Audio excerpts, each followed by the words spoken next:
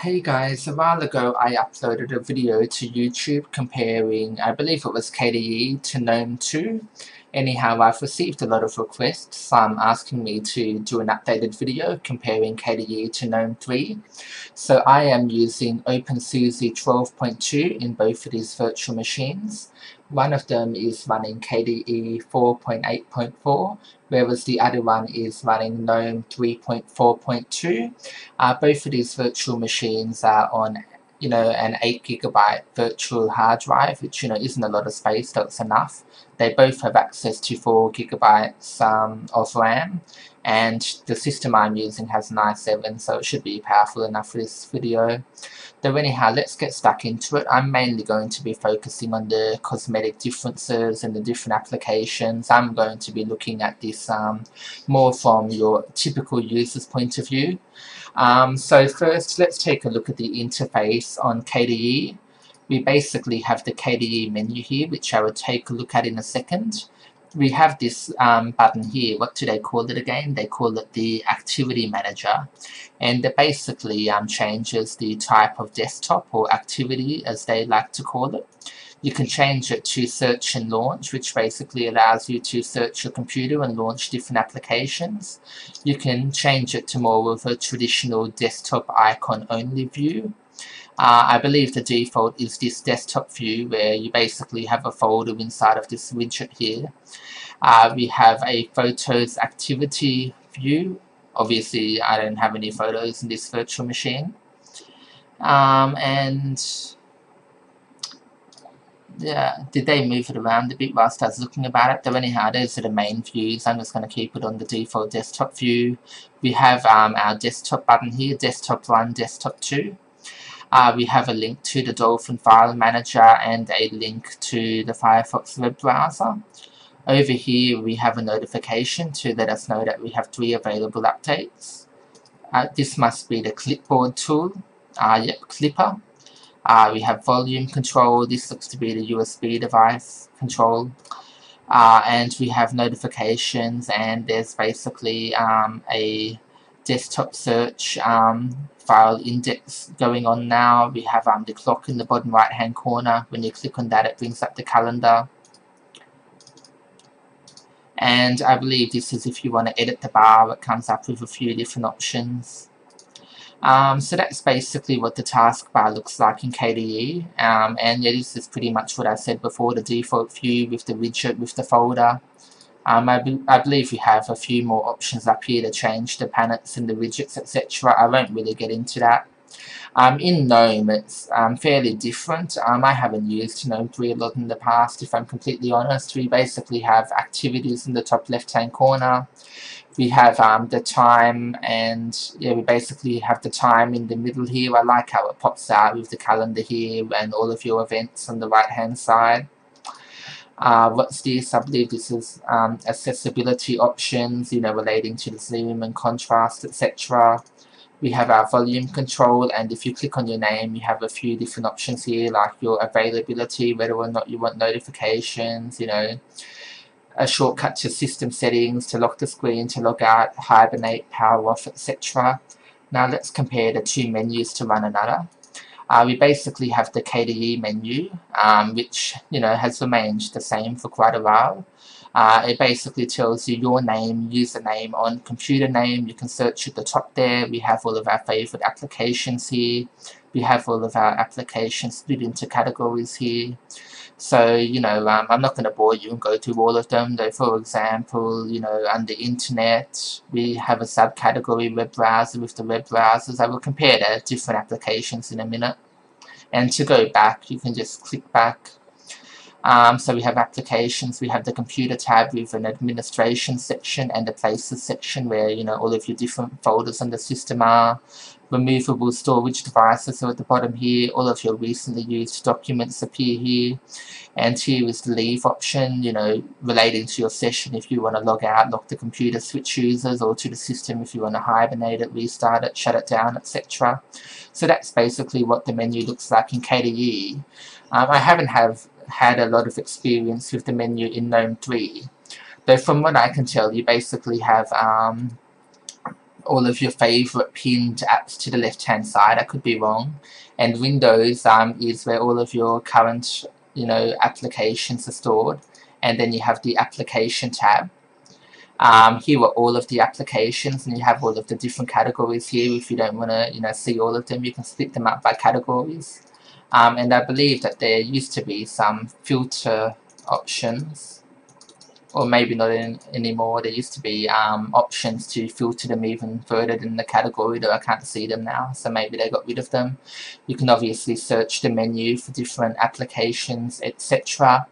Now let's compare the default applications. Let's start off by comparing the web browsers. OpenSUSE comes with, or OpenSUSE and KDE comes with two web browsers. It comes with Firefox and Conqueror. I believe that Conqueror usually, comes with most KDE distributions. I quite like Conqueror because it is both a web browser and a file manager in one. So we have Conqueror and, of course, we have Firefox. I haven't used Firefox in a while. I use Google Chrome or Chromium, so Firefox version 14.0.1. And what's the default in Gnome? We have Firefox here as well by the looks of it. And do we have any other web browsers? No, it looks like OpenSUSE with Gnome 3 only comes with Firefox. And I presume that's the same version. Yep, that's the same version. And it's interesting, window behavior is a bit different in both of these distributions too, or both of these desktop environments, I should say. In KDE, it's a bit like Windows, you minimize and maximize, whereas it seems to work differently in Gnome 3. I don't have a lot of experience with it, though it basically appears at the top here, and by clicking on the application you only have the option to quit it. And by opening a different application, it basically changes the logo at the top here to that application. So I haven't had a lot of experience with Gnome 3, though it's interesting how it works. I'm not sure how everyone uses Gnome 3, though when I use Gnome 3 I just choose Alt-Tab to switch between applications as you would on Windows. That seems to work in Gnome 3 as well. And then obviously if you go to activities, you have the window view here.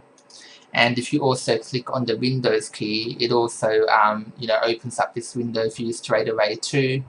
And to close an application, you apparently either click on it and click on quit, or you can close it down in this sort of Windows menu. So Gnome 3 looks to be pretty functional too, though it looks like it relies a bit more on keyboard shortcuts than KDE does, or that's just my opinion. So those are the web browsers that they both come with. Let's take a look at the media players. KDE on OpenSUSE comes with Amarok, which is a pretty popular media player, and it comes with a few different audio applications as well. So let's open up Amarok. And it looks like they have Amazon MP3 store integration with Amarok. I'm not sure whether or not that's always been there. And I am in Australia. There is no option for Australia, so it must only be available in the United Kingdom or the United States. And they're asking whether or not you want to install MP3 support. I'm just going to skip that for now. Obviously you will want to. Yeah, you can use that path. I don't mind Amarok, though out of the box it doesn't look great, though you can drag and drop things around and arrange them, make it look how you want it to look, etc. So the default multimedia application in KDE is Amarok. There is another one that I quite like. It is the video player Caffeine. No, I'm not going to install the additional codecs yet. Though I quite like Caffeine, and also in KDE, as you can see, the windows are transparent when you drag them over one another. I used to use Caffeine with a digital TV tuner I had in my old computer, so I quite like the Caffeine application. I believe that we have Banshee in Gnome 3 on OpenSUSE. So is there, yeah, the sound and video. So we have Banshee, that's just a disk burner, and we have some sort of movie player. I personally prefer the appearance of Banshee. you know, you sort of have all of the different categories on the left-hand side now playing. You can have your queue, music, audio books, videos, podcasts, you know, your online radio stations, etc. And you have Amazon MP3 and a few different services here. So I personally prefer the default media player in GNOME 3 compared to the default run in KDE, though you can obviously use whatever media player you want to, really. So what other applications can we compare with? Compared a few internet applications, multimedia, Office. They probably both have the same Office programs, being LibreOffice. I also quite like the K address book, K organizer, I think it is. They have a few different programs built into it. This is only available on KDE, I believe, or by default anyhow. K organizer. Oh, this is the calendar for K organizer. I believe there's a program which you can open which links them all together from memory. Where is it? I will find it in a minute though. Yeah, that's part. The address book is part of K organizer. And we obviously have all the LibreOffice programs. It's basically the free version of, you know, Microsoft Office. We have database, flowchart. Or maybe this is what it was called, Contact. Oh yeah, this is what it used to be called, Contact. I quite like this application because you can access your emails, your contacts, calendar, to-do list, RSS feeds. You can have your own journal and pop-up notes. I really like this KDE application. Okay, now let's go back into Office. So LibreOffice, I believe that's a link to the, you know, general program. We have spreadsheet, presentation, and writer. So if I just click on LibreOffice, it should come up with, you know, a window asking what type of document I want to create, etc. Whether I want a text document, spreadsheet, presentation, drawing, database, formula, etc. So that's basically LibreOffice. And I presume that GNOME 3 probably also comes with LibreOffice. Let's take a look. Yeah, it looks like GNOME 3 also comes with LibreOffice. It will look identical, really. Yeah. So that's the Office applications, and yeah, what else can I show you? Graphics. They probably both come with GIMP and all of that. So in KDE, yep, we have GIMP. For photography, let's see what we have here.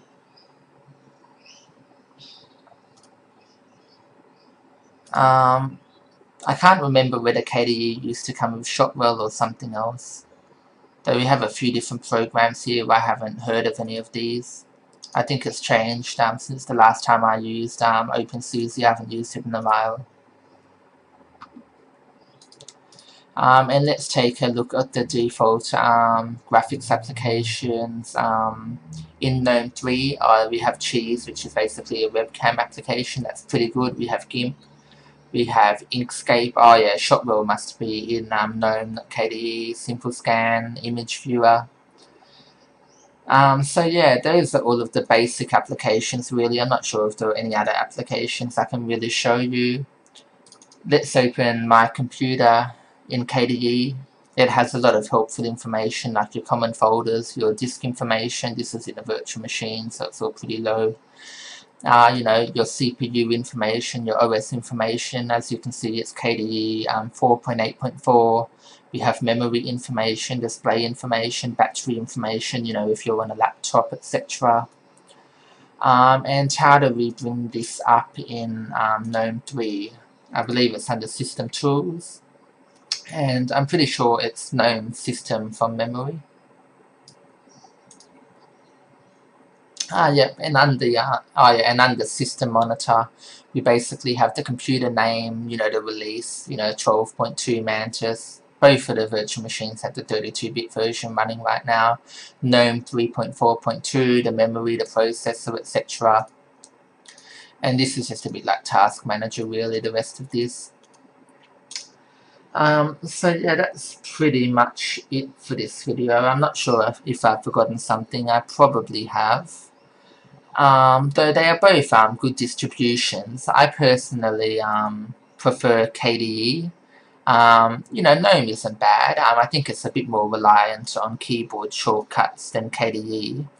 Oh yeah, there was one other thing I wanted to show you, which is Yast, the control panel.